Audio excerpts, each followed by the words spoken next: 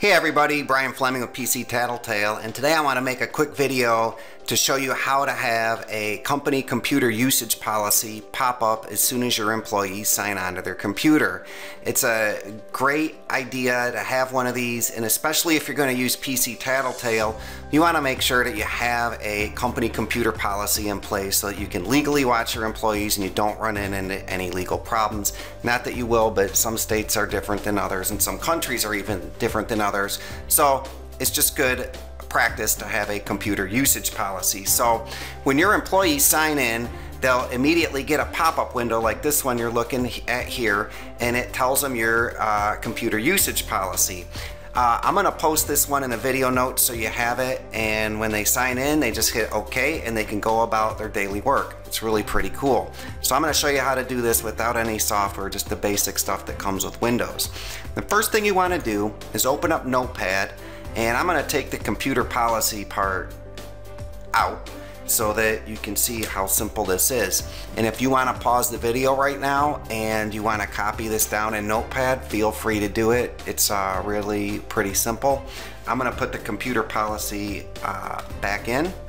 And when you have this in NotePad, you're going to save it, and you're going to go to File and Save As, and you're not going to save it as a text file.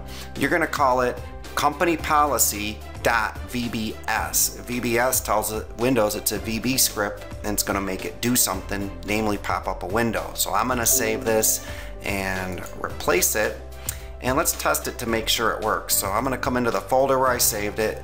There it is, Company Policy .vbs. Now I double click it like that, and lo and behold, a window pops up that shows me my company computer usage policy, which is what we want to have happen.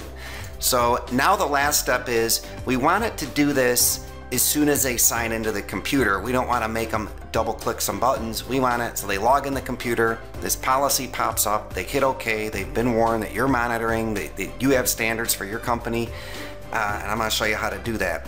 You want to go in Windows Vista or Windows 7 and go to Start and Run, and you're going to see a window like this pop up, and you're going to type in shell:startup, just like this. And when you do, it's going to bring up this very folder, which I happen to already have open for you. But what you're going to do with this folder is just look at the path and find out where your startup menu is, and then you just save the file into that folder.